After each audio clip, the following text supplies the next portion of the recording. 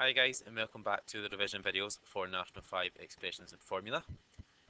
So in this video we are going to be looking at gradient and completing the square.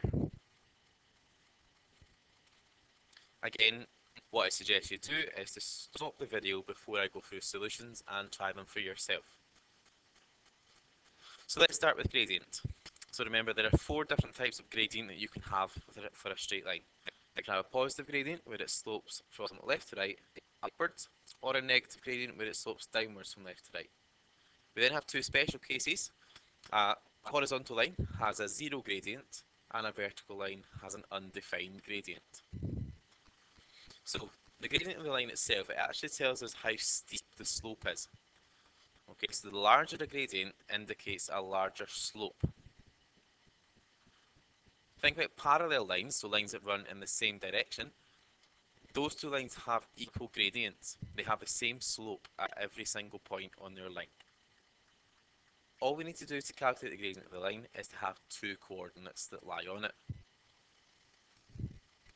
So here's an example for you, and I've put the formula for gradient in the top corner. This formula you need to remember. So m equals y2 minus y1 over x2 minus x1. So we want to calculate the gradient of the line passing through the points A at -2, 4 and B, 3, -6. So the first thing we should be doing here is to label the coordinates. Remember, coordinates take on the form x and y.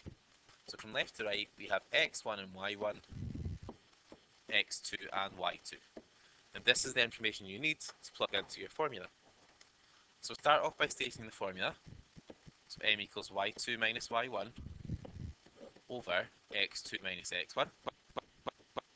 And substituting in the coordinates, y2 is -6 minus y1, which is 4. That's all divided by x2, which is 3, minus -2 for x1. Now it's just a matter of working this out. So on the top we have -6 take away 4, which leaves us with -10. On the bottom, 3 take away -2, that double negative appearing here tells us we have to add these together. So we have -10 over 5. Finally, -10 divided by 5 leaves us with a gradient of -2.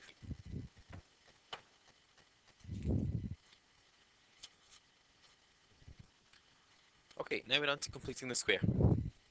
So these are 2 types of questions that you could be asked for completing the square at this stage.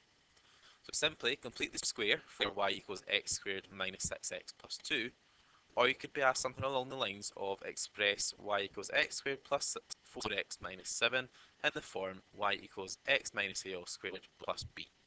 And these values of a and b can be used as a positive a, or you might see a p or a q appearing. It could be any 2 letters in there.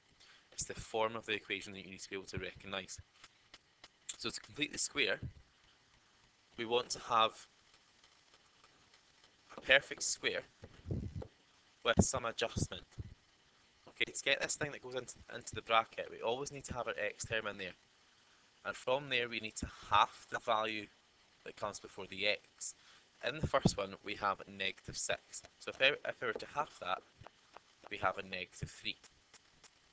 Now when we're expanding this out, we'd get an x squared minus 3x plus 9, which would give us x squared minus 6x plus 9. What we don't want there is that plus 9 on the end.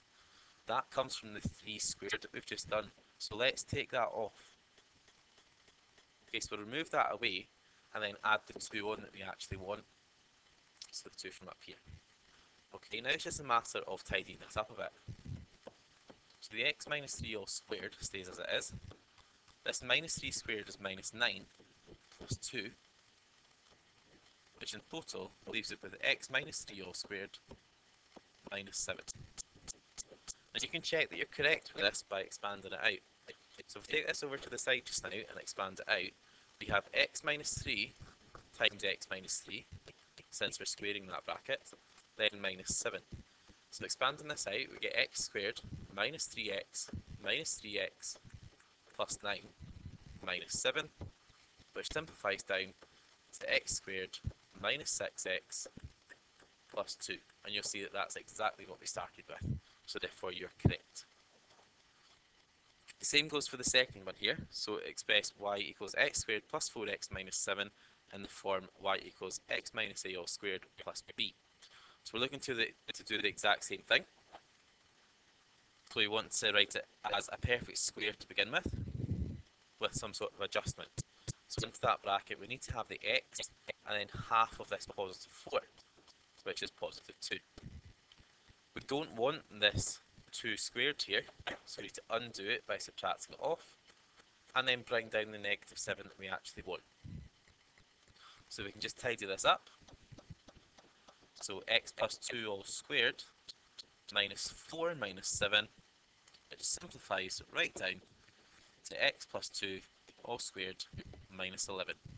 So you see that's now in the form y equals x minus a all squared plus b. Again, check that you're correct by multiplying it out, and you should get back to what you started with. So that brings us to the end of these tutorial videos for the revision of expressions and formula. It's now up to you to go away and practice these skills, looking at further questions, exam type questions, and get yourself prepared for your assessment.